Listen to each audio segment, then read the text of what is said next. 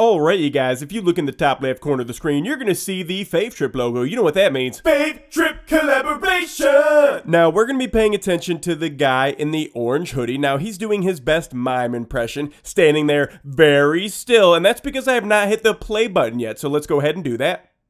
So he is going to make his way into the store with his backpack, and he is going to totally ignore the insane selection of fruit and vegetables to the left of him. Yes, I know that is insane. What gas station carries fruits and vegetables? And the answer is FavTrip. Now let's take a second to admire the selection. They got lemons, they got limes, they got tomatoes, they got peppers, they got onions, they got cabbage, they got lettuce, they got apples, they got bananas, and as you see there in the very bottom basket, my favorite and only vegetable that I eat, what I would like to call the larva state of French fries. Now back to the thief.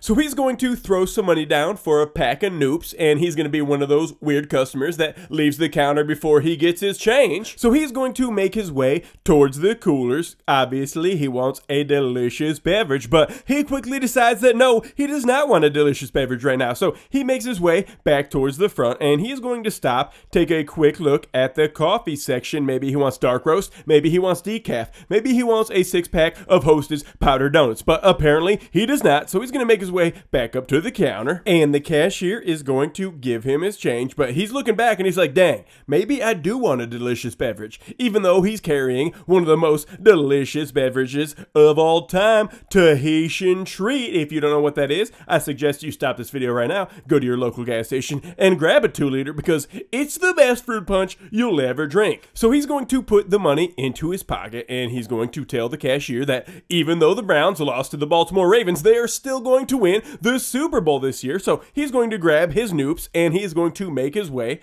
back towards the coolers because obviously he still wants some delicious beverages. So he quickly decides that he wants some Gatorade. So he opens up that door. He's going to look at all of his options. Maybe he wants some Glacier Freeze. Maybe he wants some Riptide Rush. How about some Arctic Blitz? Nope, he wants the Fruit Punch. This guy really likes Fruit Punch, so he's going to grab 2 of the Fruit Punch Gatorades. Then he's going to stop because obviously he wants some sour cream and onion Pringles. So he grabs 1 can of Pringles and he's like, you know what? I should just grab 2 cans of sour cream and onion Pringles. So he grabs his 2nd can and he's going to make his way up to the counter because obviously you gotta pay for the beverages in the Pringles. So he gets up to the counter and he says, you know what? I'm a big baller. Instead of getting 1 pack of noops, how about I get a whole carton? Can I get a whole carton of noops, sir? So the cashier's like, yeah, sure. He turns around and the guy's like, you know what? Never mind. Instead of paying for my Gatorade and my Pringles, I'll just walk out the door and leave. Shake on!